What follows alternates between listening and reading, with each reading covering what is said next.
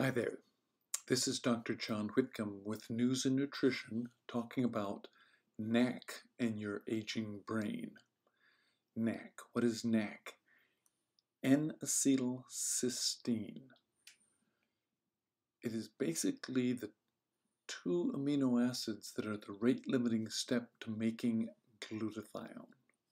What's glutathione? Glutathione is your body's master antioxidant. And you need a lot of it. It's good for your brain. It helps you soak up free radicals and neutralize them. And NAC is very powerful. I was an internal medicine resident in the 1970s when NAC was first released, and it was very powerful for Tylenol overdoses. Literally overnight, folks who had Tylenol overdoses, the #1 cause of suicide attempt in America, would be saved. What used to be an absolute inevitable death from liver failure suddenly became a pure cure. Very dramatic. And I personally have treated 50 people with Tylenol overdoses over my 30-year emergency medicine career. It works like a dream. And I observed it going from an ICU drug to, let's not get them to the ICU because they all get better, let's just do it on the floor, to let's not admit them to the hospital, let's just do it in the ER, to, why don't we just give you an oral prescription to take home after we give you a bolus in the ER, to supplement over the counter.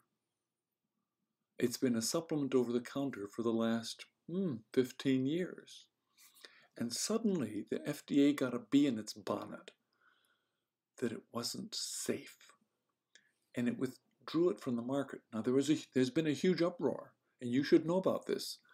There's a huge uproar. Now the FDA's reason for, here let me quote it, not a lawful dietary ingredient per the FDA's drug exclusion clause because the ingredient was first authorized for investigation as a new drug before it was marketed as a dietary supplement.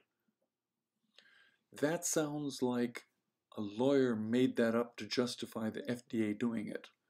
What's clearly happened is the FDA has had their palm greased by some legislator. $200,000 has changed hands somewhere, and it's hidden because we can't tell, because all of our lobbying, the rest of the world calls what we call lobbying, the rest of the world calls it bribing. But all the bribing we have been doing of our elected officials has led to pressure on some poor FDA official that's squirming now because of the pressure from somebody. This is Big Pharma's reach into our pocketbooks. NAC is safe, and it is critically important for you to have it. Now, there is one death from NAC. One Tylenol overdose was meant to get a 10-gram dose of NAC, 10-gram IV, and instead, by error, got 100 grams, and that person died of an overdose, of some toxicity. The only case we know. I promise you there are 1,000 cases of Benadryl overdose that have killed people. There's 1,000 cases of Tylenol that have killed people. We know how to safely use those, but NAC is safe. You should know about this because there's multiple studies that show that NAC increases your glutathione only if you're deficient. It doesn't increase it if you're above. And you only absorb about 10% of it orally, so it's really hard to get a toxic dose orally. You'd have to take kilos of the stuff. Isn't that interesting? It is a safe drug. It helps you make your own glutathione. It is really important for the human brain. I have seen it personally work on me, helping me lower my homocysteine level, which was stubbornly high. I have personally taken it myself because I measured multiple toxins in my blood that were persistent because I have 2 genetic defects to making glutathione. And when I took NAC, all of the chemicals in my blood went to normal. I was in 95th percentile in 9 different chemicals, and they all went to normal. With NAC, every day, no toxicity, and a dramatic improvement. What will work for me? I intend to take NAC as long as I can. I have written a letter to everybody I can get my hands on, and I would urge you to be vocal about it. Write the FDA. You can look up the FDA's website about NAC. It's still under investigation.